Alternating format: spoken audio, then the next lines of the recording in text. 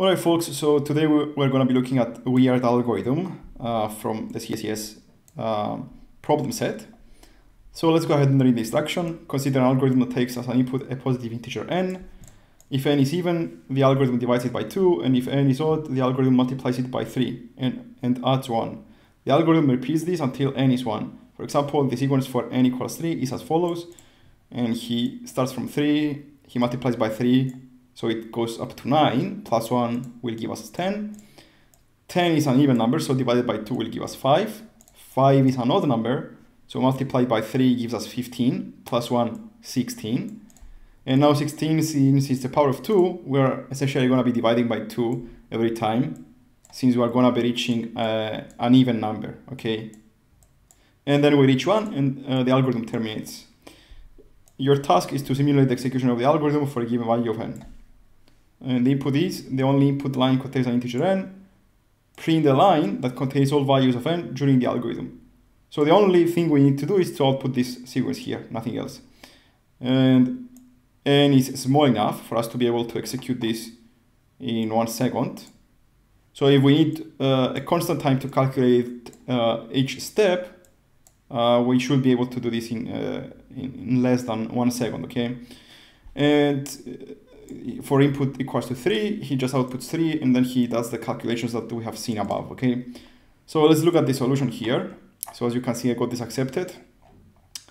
And here I'm developing, in this function here, I'm developing the solution, okay? The other things are just a part of the template that I'm using, okay? So we declare an integer, which I call n. We read this integer, and then we have a simple while loop here, okay? So until we reach number 1, we're going to be executing this while loop.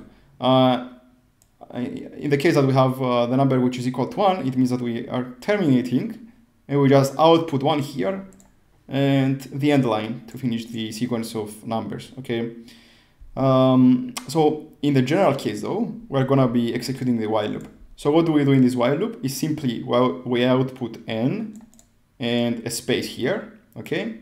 And then we use this one line here to execute the algorithm, essentially. So what I'm doing here in the first parenthesis that you can see is n modulo 2. So this is used to check the parity of my number. So if my number is an odd number, this will be equal to 1. Otherwise, this will be equal to 0. So how this format of an if statement works is that after the question mark, I will get the solution which evaluates, I will get the case where this is evaluated as true. So this will be evaluated as true only when we have an odd number, because then odd number modulo 2, okay, that will give us 1 as the answer, okay? So for the odd numbers, as we have read from this instruction, we just multiply the number by 3, and then we simply add 1, okay? So this value here will now be stored into n, okay? This is the assignment operation. So this will go inside n, okay? In the other case, where we have an even number, so this value is to 0, we're gonna evaluate this line here as the part that comes after the colon, okay? So after the colon here, I have n divided by 2, and that's the operation that we are doing with even numbers, okay? So these two simple steps, multiply by 3 plus 1 when it's odd, and divide by 2 when it's even, okay?